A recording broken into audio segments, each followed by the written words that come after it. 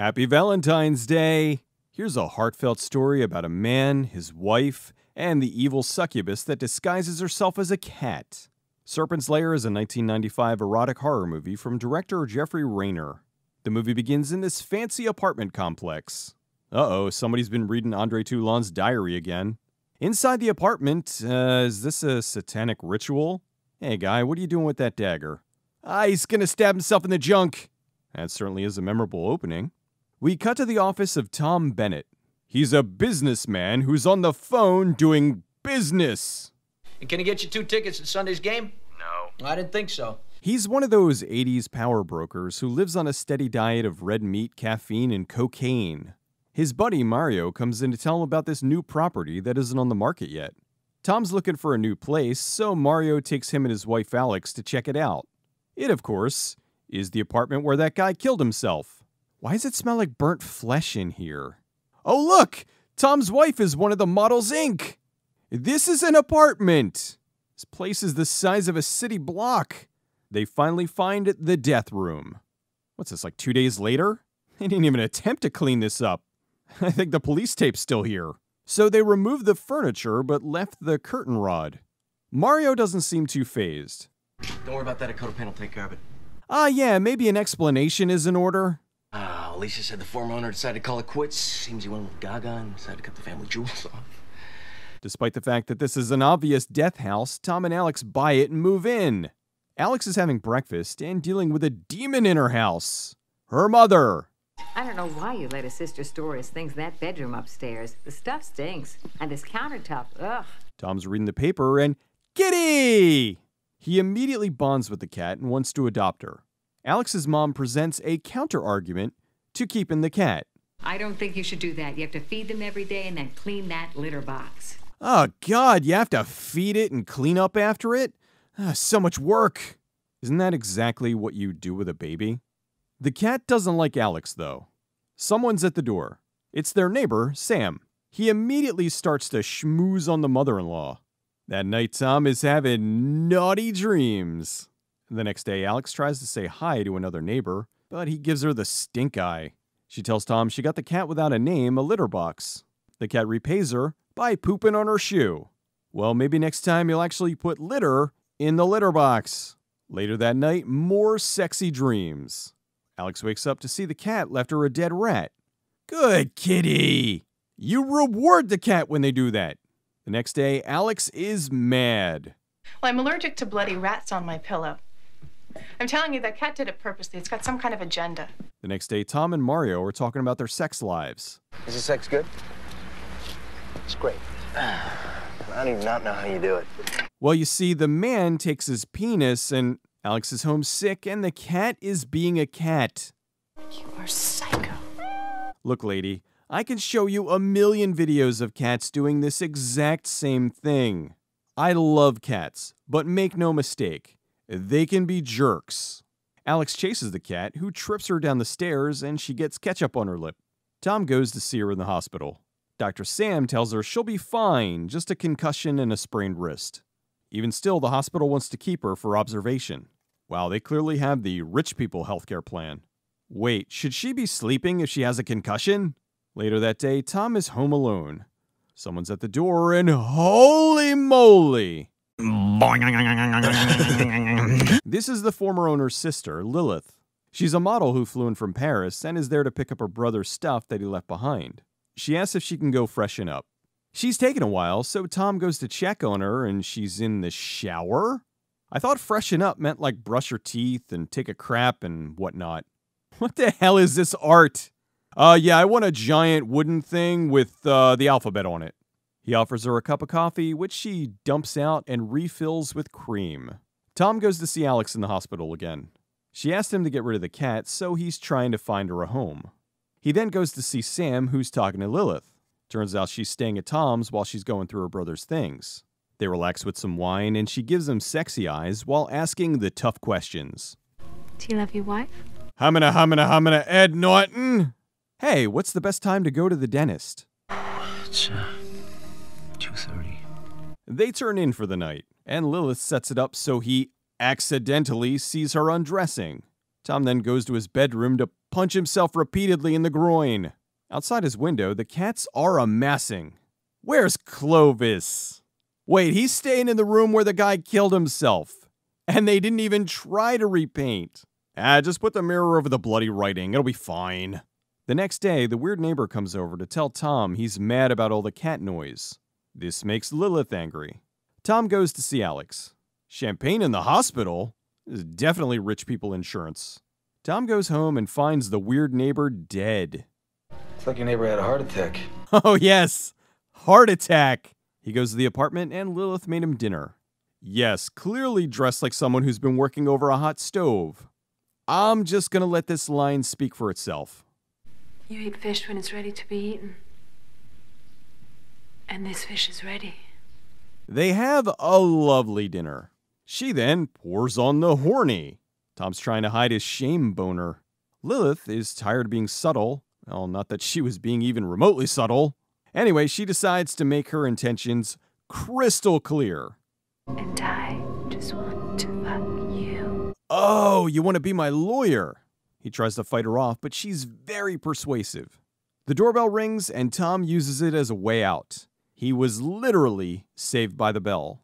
Oh no, it's his mother-in-law. She walks in and uh-oh. Tom tries to panic talk his way out of the obvious, but she's not having it. Just then Sam arrives and they all go out for coffee. Tom has lunch with Mario. He starts to panic because all the women in the cafe look like Lilith. He goes back to the office and... I need you to, hello. I want to fuck you. That's just the Henderson client. Suddenly, he feels the need to take a half day. Behold the power of horny. Come on now. Oh, baby. Oh, you make me so hot now. Oh, come on, fudge midnight. The next day, Tom is feeling guilty. Lilith persuades him to take a sick day. The next day at work, Lilith stops in for a visit. She throws Mario out so she can give Tom a nooner. Let the loud sex commence. I think Mario's leaving a little something on the door. Where's this office where you can have loud sex and no one has a problem with it? This is Red Shoe Diaries turf. Tom then explains to Mario how he just can't control himself around her. He goes to visit Alex. She thinks he's having an affair. He explains himself and she believes him. So, he goes home and continues his affair. He tells Lilith Alex is coming home and this has to end. Yeah, sure.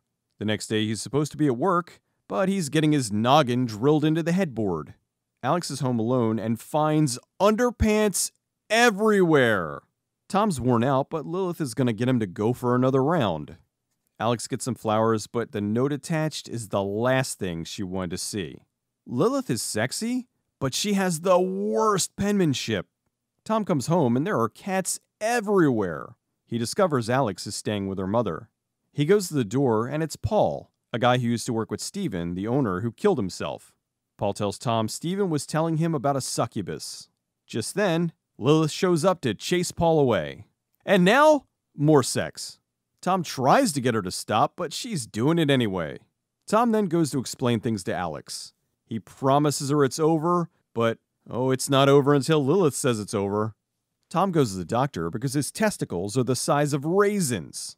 The doctor is trying to figure out what's wrong with him. What kind of exercises you been doing? That night, more sex. Only this time it's sex surrounded by cats. Normally a woman with this many cats doesn't look like this. Sam is talking to Alex about Tom. One mistake does not tarnish a man. How about several dozen mistakes? Tom reads Steven's book about the succubus. He goes to talk to Paul. Paul explains that Bast was the cat god of Egypt.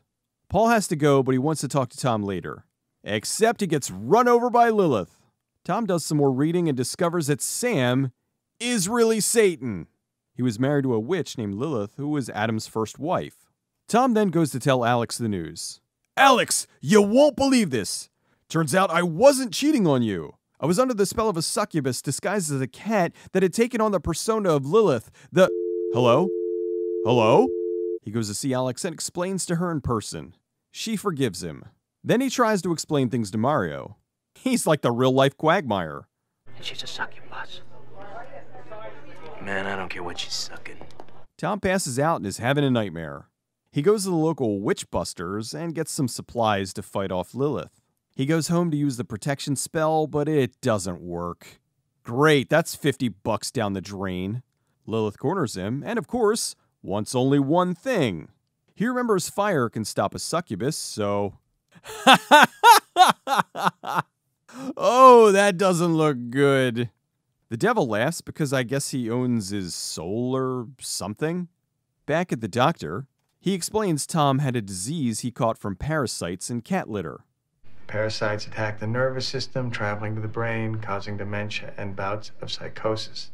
Now that everything's better, the Bennetts move into a new standalone home. It's a while later and they had a baby. Tom hears cat noises, and what even is this ending?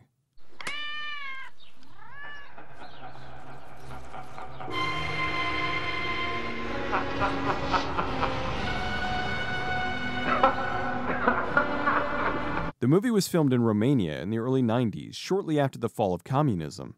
The director, Jeffrey Reiner, was an American, but since they were filming in Romania, almost no one on the crew spoke English. This made the shoot complicated, but not impossible. The director had a cameo as the flower delivery guy.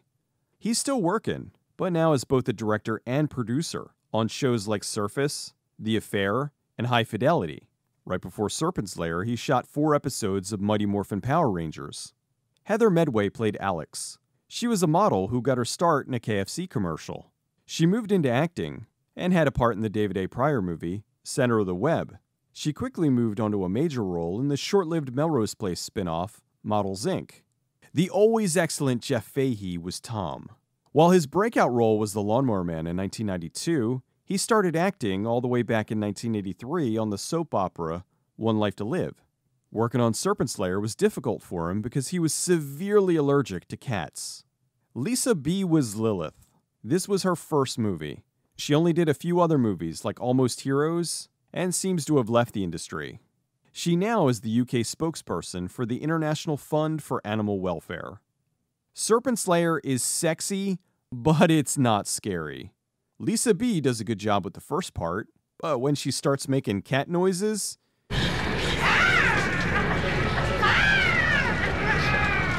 it gets corny. Still, it's scary to think. You have this guy who genuinely loves his wife, but is compelled to have sex with Lilith. Of course, no one believes he really doesn't want to do this and can't control it. The poor guy was just trying to choose love, but the succubus wouldn't let him.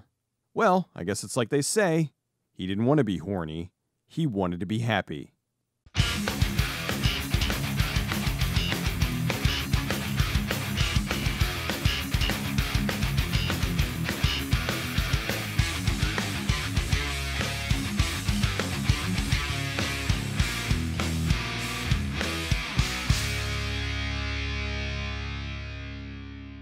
You're one of them, aren't you?